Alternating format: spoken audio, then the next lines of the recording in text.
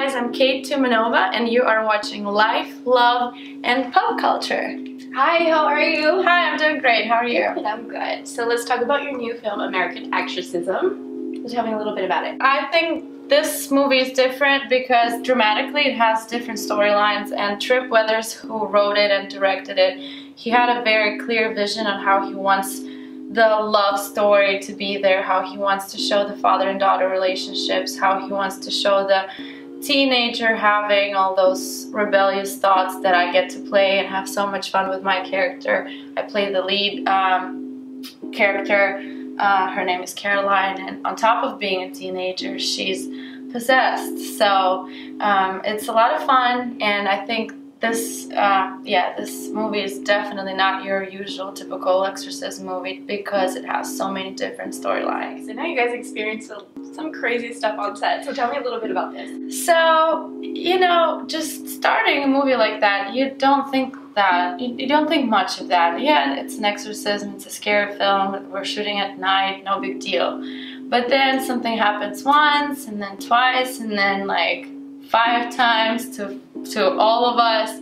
So it's hard to ignore it, and because we're playing here with something that's supernatural, spiritual, whatever you want to call it, it's the energy that we're trying to wake up and make it look real. So things were going missing, and just random wardrobe, you know, shoes, you just put them there and you turn around and then they're not there anymore, and you can't help but think, is it me being tired shooting for 14 hours, or is it Yamora, which is the name of the demon, you know, with us here? Oh my god, I'd be so scared to be on set. How did you guys get through that though? We just together, teamwork. You know, I was surrounded by so many great people, and you kind of try to laugh it off. And after a year, it's been a year since we shot it, now I just have the great memories of so much fun on set, and there was some creepy stuff happening, but it's a creepy movie, so. It is.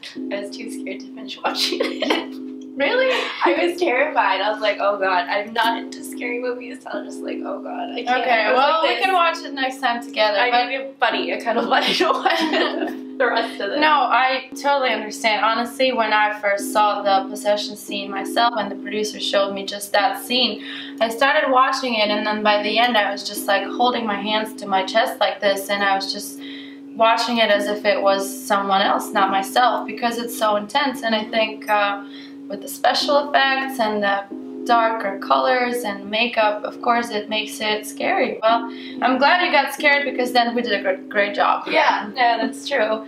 Okay, let's go on a little lighter note. So you come from a talented family. Your mother's an accomplished singer and poet. So how did she kind of influence you to get into the industry? That was my inspiration from the get-go, I think. Now, looking back at my younger years, living in such an artistic family and always having artists around us, and she would be shooting music videos and having actors and writers at home, and they were just so interesting to watch, and they didn't look like they did much, you know, and I was like, oh, that's great, I can just be an actress, sit around and talk about art all day. But little did I know, it's actually a very tough job, and yeah, with this one we went overtime pretty much every night, but that's what it takes to, you know, make a project that you're passionate about and proud of in the end. Did she give you any advice?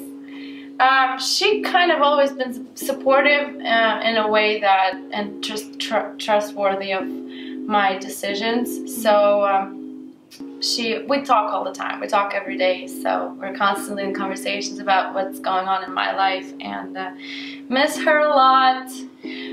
But she was just scared to begin with. As soon as she heard the title a year ago, she was like, I'm not watching that movie. That's too much. It's scary. It's scary to see your daughter doing stuff like that. Of course, it's terrifying. But they're supportive. They're the best parents, best friends, and she was just here visiting.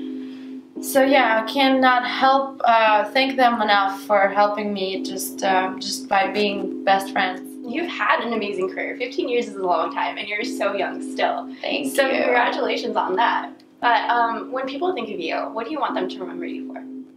I think that people remember how much fun I am and how hardworking I am, and just I like people, you know, and I trust in communication, and I think it's really important for us to, with all the technologies and crazy things that are going in life now, remember to just be able to sit down and talk and engage in real life conversations with real life people, and I am very grateful to have those friends. So I want to be remembered by that, by the people who I had in my life who are great.